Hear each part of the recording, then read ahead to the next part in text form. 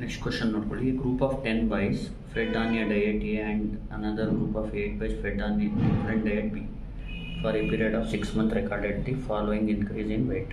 Diet ಎಲಿರೋರು ಈ ಥರ increase in weight ಇದೆ, ಡಯಟ್ ಬಿ ಇರೋರಿಗೆ ಈ ಥರ ಇನ್ಕ್ರೀಸ್ ಇನ್ ವೆಯ್ಟ್ ಇದೆ 6 ಮಂತ್ಸಲ್ಲಿ. Test whether diet C and B differs significantly regarding there effect on increase in weight. ಇದನ್ನ ಯಾವ ಥರ ಮಾಡೋದು ನೋಡಿ. ಇಲ್ಲಿ ಪ್ರಾಬ್ಲಮಲ್ಲಿ ಈ ಥರ ಕ್ವಶನ್ ಕೇಳಿದಾಗ ನೀವೇನು ಮಾಡಬೇಕು, ಟೀನ ಫೈನ್ ಮಾಡಬೇಕು. ಏನು ಫೈನ್ ಮಾಡಬೇಕು? ಟೀಗೆ ಫಾರ್ಮುಲಾ ಜ್ಞಾಪಕ ಇಟ್ಕೊಳ್ಳಿ.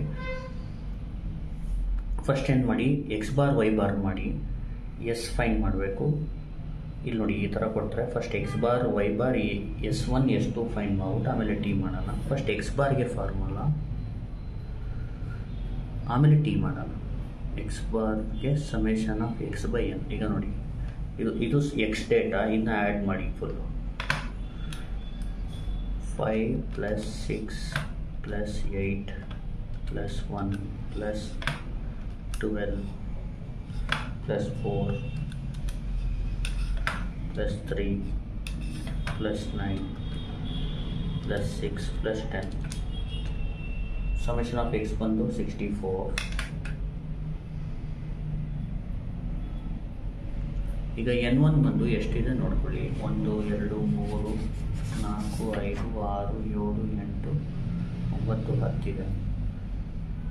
64/10 ಅಂದರೆ 6.4 ಬರುತ್ತೆ.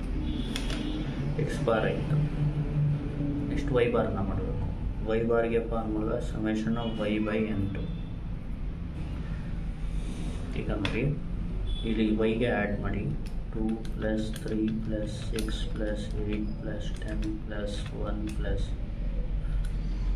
2 + 8 40. ಇದು 8 ಬಂದು 1 2 3 4 5 6 7 8. 40/8 ಎಷ್ಟಾಗುತ್ತೆ? 5. ನೋಡಿ ಎಕ್ಸ್ ಬಾರ್ ವೈ ಬಾರ್ ಆದ ತಕ್ಷಣ ಏನು ಮಾಡಬೇಕು, ಈಗ S1² S2² ಬೇಕಾಗತ್ತೆ, ಅದನ್ನ ಫೈಂಡ್ ಮಾಡೋಣ.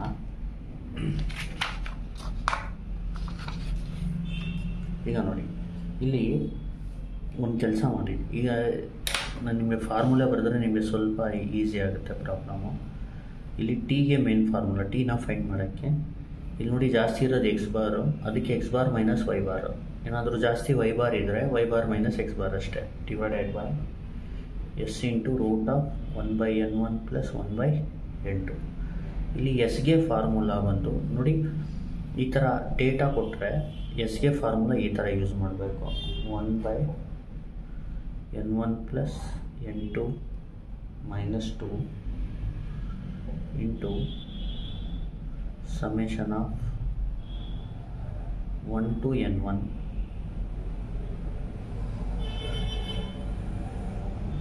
x - x bar whole square plus summation of 1 to N2 y - y bar whole square. ಈ ಫಾರ್ಮುಲಾ ಯೂಸ್ ಮಾಡಬೇಕು. ಈ ಥರ ಡೇಟಾ ನೀವು S1 S2 ಫೈನ್ ಮಾಡಿಬಿಟ್ಟು ಸಪ್ರೇಟಾಗಿ ಹಾಕ್ತೀನಿ ಅಂದರೂ ನಡೆಯುತ್ತೆ. ಆದರೆ ಅವಾಗ ಎಸ್ಗೆ ಫಾರ್ಮುಲಾ S² ಬಂದು ಇದು S² ಬಂದು N1 S1² + N2 S2² divide by N1 + N2 - 2. ಅರ್ಜೆಂಟ್ಗೆ ಈ ಥರ ಡೇಟಾ ಕೊಟ್ಟರೆ ಯಾವಾಗಲೂ ಈ ಫಾರ್ಮುಲಾನ ಯೂಸ್ ಮಾಡಿ. ಇಲ್ಲಿ ಏನೇನು ಬೇಕಾಗುತ್ತೆ, ಫಸ್ಟು ಸಮೇಷನ್ ಆಫ್ ಮಾಡೋಣ 1 to N1 ಎಸ್ ಫೈನ್ ಮಾಡೋಕ್ಕೆ ಈ first x - x bar whole square ಮಾಡೋಣ. 1 to N1 x - x bar whole square. ಈಗ ನೋಡಿ ಕ್ಯಾಲ್ಸಿಲಿ x - x bar ಎಷ್ಟು 6.4 ಅಂತ ಹೊಡ್ಕೊಳ್ಳಿ. Calculate X value ಹೊಡಿರಿ. X value ಎಷ್ಟು 5 ಎಷ್ಟು ಬರುತ್ತೆ -1.4 ಹೋಲ್ ಸ್ಕ್ವೇರ್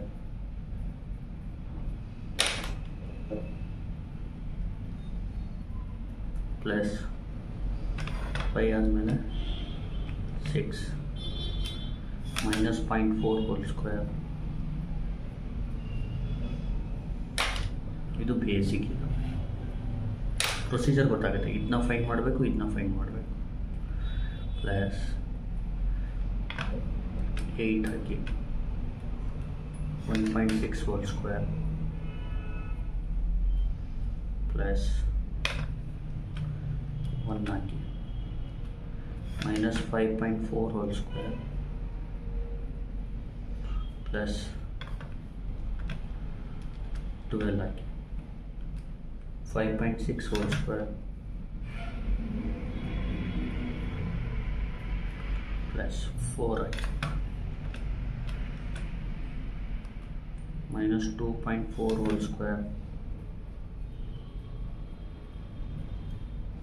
4 ಆದಮೇಲೆ 3 ಹಾಕಿ minus 3.4 whole square 3 ಆದಮೇಲೆ 9 ಹಾಕಿ 2.6 whole square ಆಮೇಲೆ 6 ಆಮೇಲೆ minus 0.4 whole square ಆಮೇಲೆ 10 ಹಾಕಿ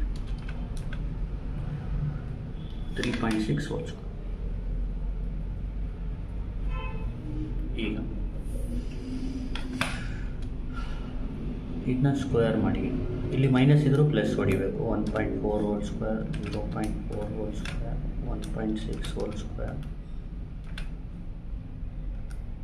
plus 5.4 whole square plus 5.6 whole square plus 2.4 whole square plus 3.4 whole square plus 2.6 whole square plus 0.4 whole square plus 3.6 whole square. Final answer 102.4. ಇದಾದ ತಕ್ಷಣ ಏನು ಮಾಡಬೇಕು summation 1 to n to y minus y bar whole square ಮಾಡಬೇಕು. ಇಲ್ಲಿ ಕ್ಯಾಲ್ಸಿಲಿ y minus y bar ಅಂದರೆ 5 ಹೊಡೆದು calculator ಇಲ್ಲಿ y value ಹಾಕಿ 2 ಅಂದರೆ -3 whole square ಪ್ಲಸ್ ಈಗ ನೋಡಿ 2 ಆದಮೇಲೆ 3 -2 whole square 3 ಆದಮೇಲೆ 6 1 square 6 ಆದಮೇಲೆ 8 3 square 8 ಆದಮೇಲೆ 10 5 square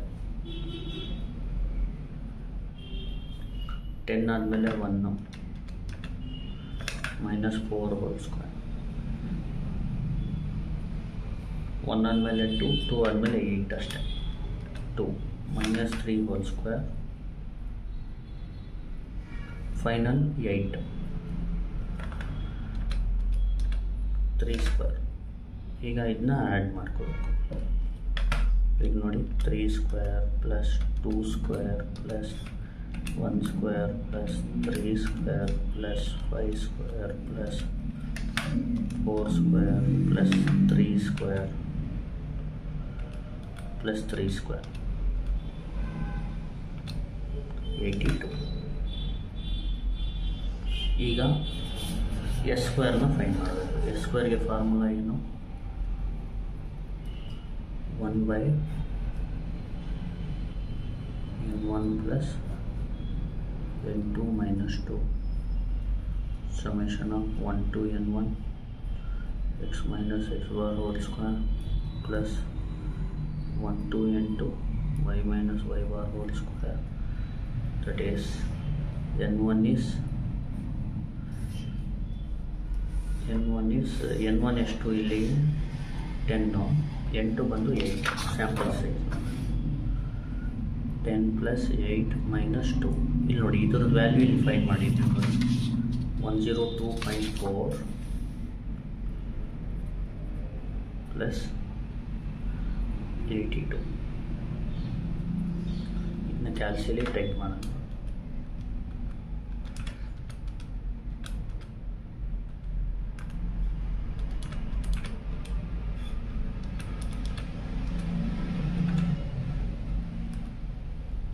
11.525.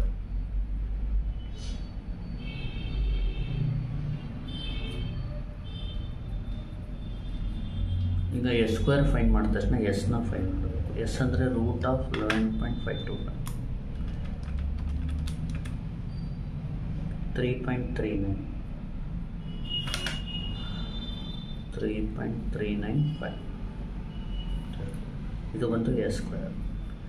ಎಸ್ ಫೈಂಡ್ ಮಾಡಿದ್ಮೇಲೆ ಟಿನ ಫೈಂಡ್ ಮಾಡಬೇಕು. T is equal to X bar minus Y bar divided by S into root of 1/n1 plus 1/n2.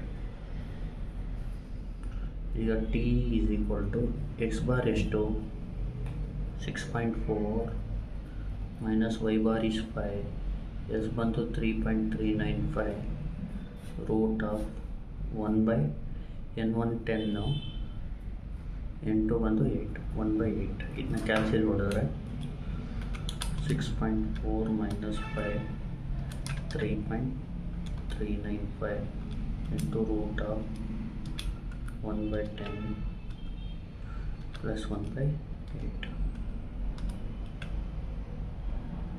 0.869 ನೋಡಿ, ಅಪ್ರಾಕ್ಸಿಮೇಟ್ಲಿ ಈಕ್ವಲ್ ಟು 0.87. ಈಗ ನೋಡಿ ಟಿ ವ್ಯಾಲ್ಯೂ ಫ್ರಮ್ ಟೇಬಲ್ ಅಂತ ಬರ್ಕೊಳ್ಳೋಣ. From table. ಈಗ ನೋಡಿ ಟೇಬಲಿಂದ T ವ್ಯಾಲ್ಯೂನ find ಮಾಡ್ಕೋಬೇಕು. Table ತೋರಿಸ್ತೀನಿ ನೋಡಿ. ಟೇಬಲಲ್ಲಿ ಈಗ ನೋಡಿ ಡಿಗ್ರೀಸ್ ಆಫ್ ಫ್ರೀಡಮ್ ಹೆಂಗೆ ಫೈಂಡ್ ಮಾಡೋದಂದರೆ ಇದು n1 ಪ್ಲಸ್ n2 ಮೈನಸ್ 2 ಮಾಡಬೇಕಂದ್ರೆ 18 ಮೈನಸ್ 2 ಅಂದರೆ 16 ಆಗುತ್ತೆ. 16 ಡಿಗ್ರೀಸ್ ಆಫ್ ಫ್ರೀಡಮ್ ಅಂದರೆ ಇಲ್ಲಿ ಇದೆ. 16 ಡಿಗ್ರೀಸ್ ಆಫ್ ಫ್ರೀಡಮಲ್ಲಿ 5% ಲೆವೆಲ್ ಸಿಗ್ನಿಫಿಕೆನ್ಸ್ ನೋಡಿ ಎಷ್ಟಿದೆ, 2.120 ಇದೆ. ಅರ್ಥ ಆಗ್ತಿದೆ? 2.120 from table T 0.05 is equal to 2.120. ಅರ್ಥ ಆಗ್ತಿದೆಯಾ? ಈ ಟೇಬಲ್ ವ್ಯಾಲ್ಯೂ ನೋಡಿದ ತಕ್ಷಣ ನೀವು ಏನು ಮಾಡಬೇಕು, ಕಂಪೇರ್ ಮಾಡಬೇಕು. ಈಗ ನಮ್ಗೆ ಇವನ್ ಟಿ ಏನಿದೆ, ಟಿ ಏನು ಬಂದಿದೆ 0.87, ಅದು ಬಂದು ಇದಕ್ಕೆ ಲೆಸ್ಸರ್ ಇದೆ. ಅರ್ಥ ಆಗ್ತಿದೆಯಾ? ಅಂದರೆ ನೀವೇನಂತ ಹೇಳಬೇಕು, ಈಗ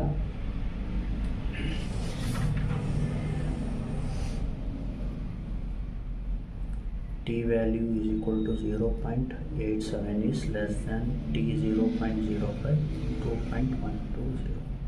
ಈಗ ನೋಡಿ ಲೆಸ್ ಇದ್ದರೆ ನಾನು ಹೇಳಿದ್ದೀನಿ ನಲ್ ಹೈಪಾಥಿಸಿಸ್ ಅಕ್ಸೆಪ್ಟೆಡ್, ಗ್ರೇಟರ್ ಇದ್ದರೆ ನಲ್ ಹೈಪಾಥಿಸಿಸ್ ರಿಜೆಕ್ಟೆಡ್. ಅರ್ಥ ಆಗ್ತಿದೆಯಾ? For 16 degrees of freedom at 5% level of significance. ಈ ಥರ ಬರ್ಕೊಳ್ಳಿ.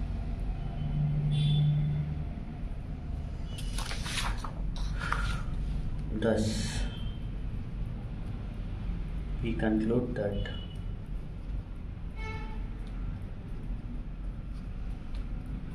the two dielects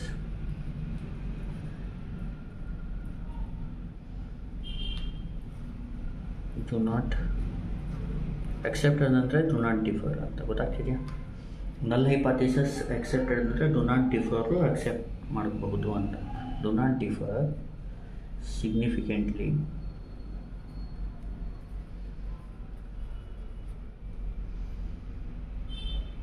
regarding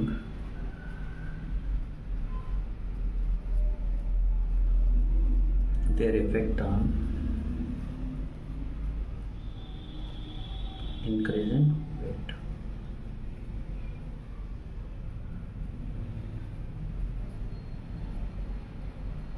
Thank you.